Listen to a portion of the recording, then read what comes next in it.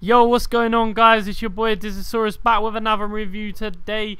Today we are reviewing McGeady. He's an absolute sensational player. He has 5-star skills. I was playing him up front purely down to the fact that I used him in the St. Patrick's Cup up front and I was used to him playing there. So he was absolutely sensational for me up front. So I'm sure he's just as good on the wing, but he did score 16 goals in 7 games and he is 5-star skills, 4-star weak foot. He is absolutely amazing. Up front, he's probably one of my favourite players in the world on this game. As you can see, his in-game stats there, guys, absolutely crazy in-game stats, very complete. Especially his physical stats, guys, they were very good. He is a higher medium, which is very good. Look at his acceleration there, 94, which is absolutely amazing, and 92 sprint speed. He's got 91 aggression, but his pace, guys, was absolutely crazy. His pace was second to none. For me, he's the best right mid with 5-star skills on the game. Obviously, you got your players like Ben Arthur, Maya Conliati, Kelvin, Danilio, and a few other players amongst them. But for me, McGeady is much better than all of them, in my opinion. His pace is absolutely electric. He turns and switches paces left, right and centre. He's a very, very quick player. His dribbling was second to none, guys. His dribbling was unbelievable. Look at that goal there. That was a beautiful volley as well. But back to his dribbling, it was absolutely crazy. Every little turn was just beautiful. It worked. He can do the scoop turn as well, which is very, very good. Any 5-star skiller that's able to do that is top notch, especially when you have a 5-star player playing way up the pitch on the wing, on up front, whatever you do, guys. He is absolutely sensational and he will be banging in the goals. The standout feature for me was his finishing. My God, his finishing was just amazing, guys. I could not believe how good his finishing was. He was shooting from long distance. Look at this goal there.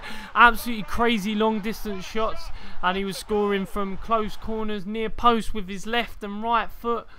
He was quite good at free kicks as well. Unfortunately, I didn't score with him. But all round, he was a very, very complete player. I would definitely recommend playing him higher up the pitch rather than in a 3-5-2 at right mid, because I feel he'd be wasteful there, which is a reason why I was putting him up front, because I used him in the St. Patrick's Cup when the Irish League came out, and he was very, very good for me there. And in game 5 I come across this decent team here, whips him from the corner and there's a goal. There's an assist on his tally, which is very, very good. For me, his weakness was his heading. It wasn't all that, but then McGeady's not known for his heading, but I have to be nitpicky here and pick out his weaknesses, and that was his weakness for me. But all round, he was absolutely complete. He was scoring all sorts of goals. He scored 16 goals for me up front, guys, and that is crazy for any striker to score in that many goals there. What a beautiful sliding goal there, which was a very good tidy finish with his left foot. And also, guys, he was good volley there, which was absolutely fantastic. All round, guys, he did cost me 130 grand, which it wasn't a lot. He is actually more expensive at the moment. I believe he's going for around just under 200k at the moment. But I did pick him up on a bargain, and I was the first person to pick him up, so I was very excited to do a pink slip on him earlier. If you haven't watched it, guys, make sure you check that shit out. That was a crazy game. But overall, guys, this guy is one of the best players with 5-star skills I've used. Ronaldo and McGeady together, oh my days, that is an amazing team on each wing, guys, if you're able to pull that off. Anyway, guys, check this goal out here. What a top goal that was into the top corner. But overall, guys, I'm going to take you into the in-game overall stats here. His 5-star skills, finishing, dribbling, pace and passing was his standout features for me. And his heading did let him down, which was unfortunate. But obviously, everyone's got a weakness in some stage. He's not Incredible Hulk.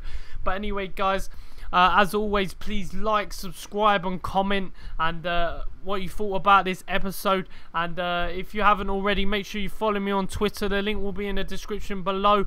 And as always, guys, it's been amazing having you. Peace out.